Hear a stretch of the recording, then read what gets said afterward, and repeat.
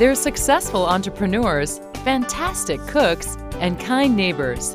On this week's World in America, we'll meet a thriving and close-knit community, the Ethiopian Americans. Join us to cheer on hard-hitting soccer athletes and dance, Ethiopian style, to songs by some of the country's hottest musicians. We'll sip freshly brewed coffee and sample injera, Ethiopia's ubiquitous bread. Coming up next on World in America.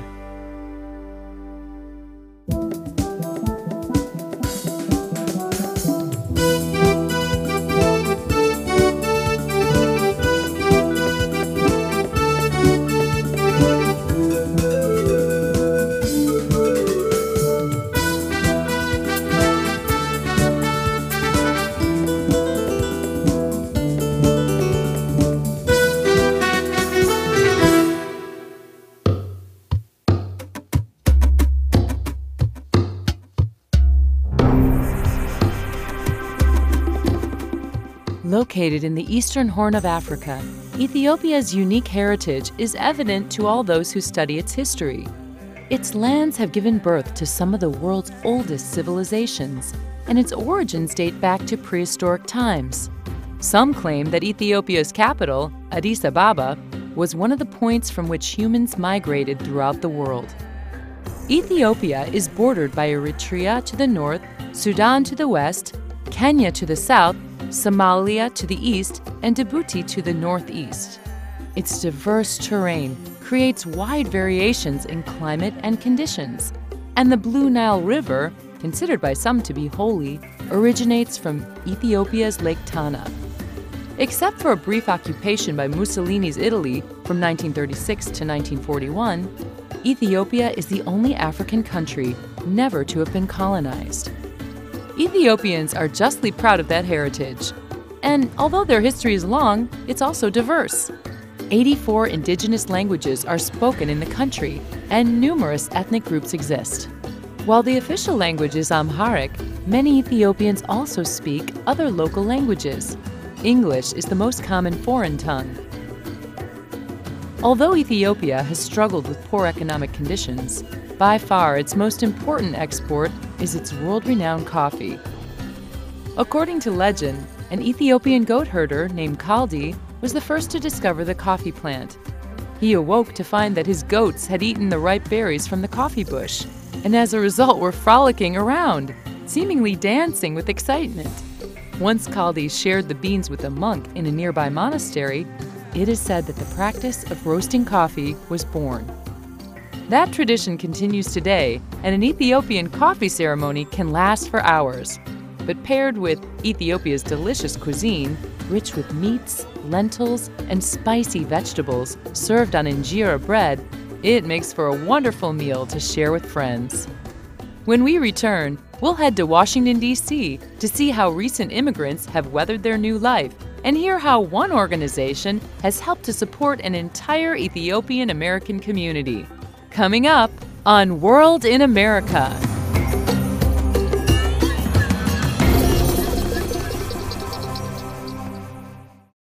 Welcome back to World in America. The Ethiopians were among the first Africans to voluntarily immigrate to the U.S. The first wave arrived in the 1970s and between 1982 and 1984. Ethiopians were the largest African group admitted into America. The Ethiopians start, going out of the country, migration during the regime of Dirk, during the military governments, and fear of persecution. Ethiopians came to America to escape political repression, poor economic conditions, and widespread famine. There is no stable government in the country. It's all about the political situation. Large populations settled in Los Angeles, Dallas, Houston, and Washington, D.C., which is home to the largest Ethiopian community in the country. People start going out of the country anywhere, to save their life. But while life has been difficult in Ethiopia, some people also struggled with America's fast-paced and individualistic society. Integrating into American society was challenging. People, when they came from Ethiopian, the way we think about America as different from the reality American, the real American. And when it comes to it, there is a language barrier and vocational training. All that is one of the factors for some of, I can say most Ethiopians is facing, difficulties. Nothing is easy here. You have to work hard to survive in this country. Those Ethiopian Americans living in larger cities like Washington, D.C. were greatly assisted by community groups providing support networks and resources. In Washington, D.C., the Ethiopian Community Services and Development Council is the cornerstone of support for Ethiopian Americans. After a fire destroyed its former offices, the council decided to relocate near 9th and U Street Northwest, in the heart of what some call Little Ethiopia, due to its large concentration of more than 24 Ethiopian businesses. While the name Little Ethiopia hasn't yet become official, the council's new office helps establish the neighborhood's reputation as a gathering place for Ethiopian Americans. I was so thrilled to know that the Ethiopian Center was going to be here at 1901 9th Street. Someday, we are not people who give up, are we? No. We will have this as Little Ethiopia in the District of Columbia. Yeah. And Daniel, you fit perfectly. Thank you. The council provides cross-generational outreach, including job skills training and cultural programming. These services not only help immigrants enter into the workforce, they also help keep younger Ethiopians engaged with their heritage and provide a network of support. The parents should be able to understand their children's need. And also at the same time, we don't want our children to forget their culture, where they came from also. Some of the council's offerings include computer classes, ESL instruction, and general counseling to assist immigrants with successful integration into American life. They also offer hands-on vocational training, such as their unique dentistry program. We have dental program now, and we have the pharmacy technician, we have a physician assistant program. With a rapidly growing Ethiopian American population in the DC area, the council's services provide an invaluable resource to many in the community. The African immigrant is the fastest growing immigrant in the Washington metropolitan area. This center, as you see, is very small compared to the need, compared to the demand.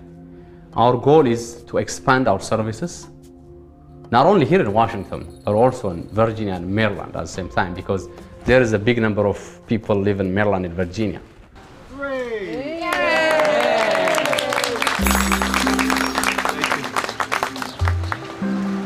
Relationships play a vital role for Ethiopian Americans, and family provides the backbone to build on. Because of the fast pace of American life, many families are juggling multiple roles as parents, spouses, entrepreneurs, and homemakers, all while establishing themselves in a new society. My name is Nubia. Nubia Fasil is my last name. I'm a mom, a wife, a business owner, and I'm from Ethiopia. I do floral arrangements and I own my own business. We do floral designing for any occasion. I send flowers worldwide. I'm a member of Teleflora and all the other wiring services. Being a minority and getting businesses done with big companies, corporate companies, still is a challenge for us, but I wouldn't complain because we have a few clients we dealt with. We do some hotel works, the new Washington Convention Center. We do floral arrangements for them. Because this is America, of course, we accommodate how to do our coffees and our daily lives. But we have a smaller stove next to the coffee ceremony. Just don't have to go back and forth to the kitchen to make the coffee, but we didn't have that thing, so we just used this one. So when you have it at the ceremony, you just don't get up for like 2 hours. The ceremony takes place, a whole lot of people were talking. that's the process. Back in Ethiopia, we interact with people almost like we have a more wider social life. Like one day you will have your sister's son birthday, the next day you're is somebody's wedding and a follow-up things. If you look at it that way, through the social life, it's a whole lot different. Despite maintaining strong relationships, many people have been forced to adapt their social expectations to fit the American way of life. Back there, I mean, anybody can just come to your house, even if you don't know them. We will invite them, we will welcome them in our house and offer them food and drink and coffee, of course. That's a traditional coffee making, which we do it like almost 3 times a day. Traditions and memories help maintain connection to one's native country, but there are still some things about home that can never be replaced. In Ethiopia, I mean, it's so beautiful. The weather is so beautiful almost every day. We do coffee ceremonies outside, and a whole lot of people would come together and we talk. And you see lots of greens, animals. Those are the kind of things that I miss. Many Ethiopian Americans are now weathering the transition between the first generation of immigrants and their American-born children. I don't want him to lose his background. I want him to really know where he came from, to have respect and to be able to know all of his cultures. And that's what I want him to be. With the help of their community, the kids can learn to live in a multicultural society. Language plays an important part in bridging those two worlds. Right now, he speaks a little, not speak, but he understands. So his first language is Amharic, of course, but when he goes to school, of course, he will learn English. He knows tau, that means stop doing that.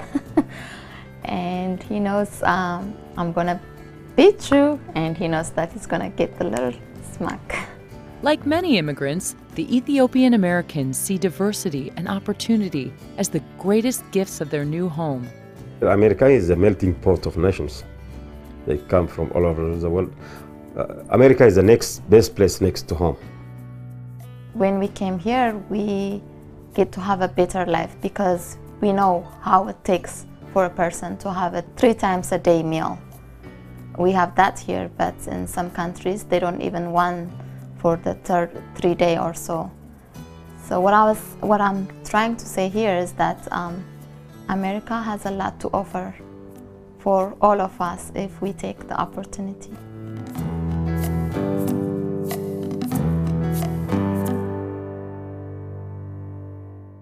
Coming up next on World in America, we'll savor some spicy Doro Wat, sip some freshly brewed coffee, and take a taste of injera, the delicious sourdough flatbread.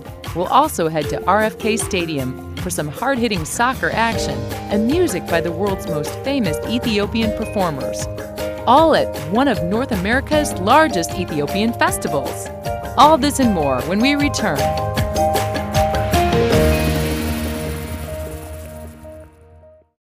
Welcome back to World in America. Ethiopian cuisine is delicious, satisfying, and a culinary experience all its own. A variety of spicy meat and vegetable stews called wat are served atop a sourdough flatbread called injera. Not only is the injera a delicious bread accompaniment, it functions as a utensil as well and is used to pick up bites of the different dishes. At most traditional Ethiopian restaurants, you'll find low chairs surrounding a circular table on which one round plate serves a meal shared by all. Though these may seem like small portions, the meal is surprisingly filling and addictive too. Hi, I'm Terrence Richards from West Orange, New Jersey, owner-operator of Harar Ethiopian Cafe in South Orange. My name is Lulit Mamo. I'm from Ethiopia. Food brings people together, in some cases quite literally. This husband and wife team built Harar Cafe into a thriving business and built a relationship as well. after first meeting over a meal to discuss their new venture. The name Harar comes from the ancient city of Harar in eastern central Ethiopia. This restaurant came to be on the chance that my wife and I met before we were married, obviously, and it was a coffee and tea house, and we got together to bring out the exotic flavors of Ethiopia and bring the food to the forefront, thus Harar Cafe. Our restaurant, the Harar Cafe, is an Ethiopian cuisine restaurant located in the village of South Orange Village Township here in northern New Jersey. And we have a seating capacity of approximately 40 people, and we offer authentic Ethiopian cuisine in that our cuisine is just as you would get it if you were in Ethiopia. The coffee ceremony is one of the most important parts of an Ethiopian meal. And don't expect a quick sip of coffee from a to-go cup. This ritual can last for an hour or more. But the time is worth it. Green coffee beans are freshly roasted over a fire and then ground with a mortar and pestle. The coffee powder is then placed in a black pot called a jabina, mixed with water, brewed for the proper length of time, and then served hot at the table. Throughout, friends have the opportunity to continue a lively conversation while waiting for a warm end to a delicious meal. From most of the food, I want to mention about two of them, because one is vegetarian, we call it bayainatu, and the other one is doro wat, that means chicken leg. The vegetarian is when we are fasting for Easter, we have to fast for 2 months. So at that time, every Ethiopian eat only vegetarian food. Then after 2 months, when we finish fasting, the doro wat is the first one everybody make to eat the transaction from vegetarian to meat. Ethiopian cuisine is heavy on beef, lamb, and chicken, but also on vegetables. The country is pretty much split Muslim and Christian, and a lot of the days are observed for not eating meat. So we have a large vegetarian selection, so the menu is pretty varied. Here we have typical Ethiopian dishes. In particular, we have azifa, which is lentil salad, cold lentil salad, which has a green chili pepper and onion with olive oil and some other seasonings. We have sambusa, which are filled with potato and lentil. 3 or 4 main dishes of Ethiopian cuisine are, one would be one called doro wat, and doro is the Amharic translation for chicken. Another would be kitfu. Kitfu is usually served raw beef or beef tartare. And then there's a segawat, which is a beef stewed dish. And then beyenetu, which is a combination of vegetables. Those would come to mind when I think of Ethiopian cuisine. And then in the center we have a platter of the traditional beyenetu vegetarian selection, where we have split pea or atkilt. We have gomen, which is the collard green. The red is the lentil, which is called misir. And we have atkilt, wat, cabbage, carrot, and potato. Ethiopia is a more conservative society. And whenever I try to change something or alter something, my wife gives me a stern no and says it's authentic Ethiopian cuisine and has to be this way.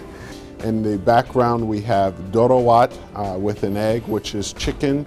It's a more festive dish that is eaten. And then we have yaberi tips, which is a traditional everyday dish of beef sauteed with onions, tomato, and green pepper. We want to offer authentic Ethiopian cuisine for people in America to really taste what Ethiopia has to offer. And 2, because the society is very traditional society, they like to keep things unaltered from any type of outside influence and do it the way they've done it for centuries. After the meal is consumed with the injera, which is the staple of Ethiopia, and which the injera is used as the utensil as well as a starch.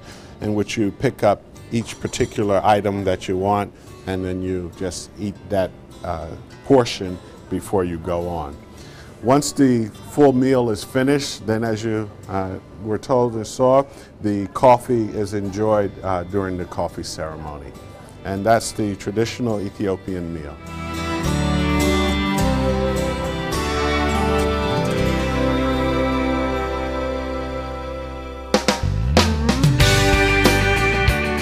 Food, music, dancing, vendors, and lively soccer matches. This Ethiopian festival offers all that and more for thousands of Ethiopian Americans. It's the 25th anniversary of the annual sports and cultural event sponsored by the Ethiopian Sport Federation in North America, held this year at RFK Stadium in Washington, D.C. Also known as ESFNA, the organization pulls together some of Ethiopia's finest players and musicians for a week full of fun, Ethiopian style. This is our 25th year. Each year we select a city where there's a good number of Ethiopian community and go there for 1 week and have the celebration. We have 27 teams in this league, 26 from the United States and 1 from Toronto, Canada. We've been to Canada twice for this kind of festival. And as you can see, this is just a love fest. That's what I call it. Ethiopia prides itself on its many fine athletes, particularly its long and short distance runners who have excelled in professional competitions around the world. But while Ethiopia's soccer team may not hold such a stellar record, the sport nonetheless draws die-hard fans and an international following. ESFNA hosts the largest African soccer tournament in North America, and the enthusiasm is evident here at the stadium. For Ethiopians living abroad, this event is one of the highlights of the year. Well, we have a festival. We have it every year. It's a soccer tournament. We have players from every state. They come to play to match up and see who wins. And then in that event, we have all these retail outlets that come and bring their products, and they show what they have. Okay, my name is Lapona, and I'm here for the soccer games, the Ethiopian soccer tournament. It happens every year. Usually it's in a different state every year, and everyone from all over the country, and even sometimes from the country Ethiopia itself, they come here to mingle with everyone and, you know, to just have a good time. Basically here, it's not just the soccer games. You come here, you visit, you see people you haven't seen in years. I mean, it's good to come together and see what big of an influence, what big of an impact Ethiopians have here in this country. As if soccer and food weren't enough, festival goers can wander among the many colorful booths where Ethiopian vendors from around the country sell everything from traditional dress to ethnic art. And it's not just fun for the attendees. This event offers a great opportunity for artisans to get to know each other and market their work to a wider audience. Community service organizations are also represented, with the goal of introducing their projects and networking with others interested in their cause. My name is Ababa Fakade. I'm one of the organizers and the co-founder of International Ethiopian Women's Organization. I'm here today. Unfortunately, the weather is about to rain, but today is, I believe, the 5th day of the Ethiopian Soccer Federation activity here in Washington, D.C., the 25th year's anniversary. And I'm here today because of this custom. It's called Ethiopian Day. It's about 10 minutes. There's going to be a big show inside the stadium about different cultural shows like Skista. There's soccer being played there, and today later on in about an hour we have a day what we call Ethiopian Day, which is music celebration. Over 40 artists will perform throughout the night. We'll be lucky if we leave by midnight today.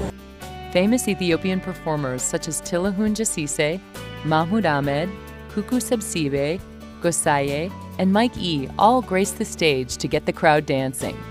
Ethiopian music has a distinct style and rhythm, and elements of Afro-pop, reggae, and hip-hop mingle with traditional instruments to create unique contemporary sounds.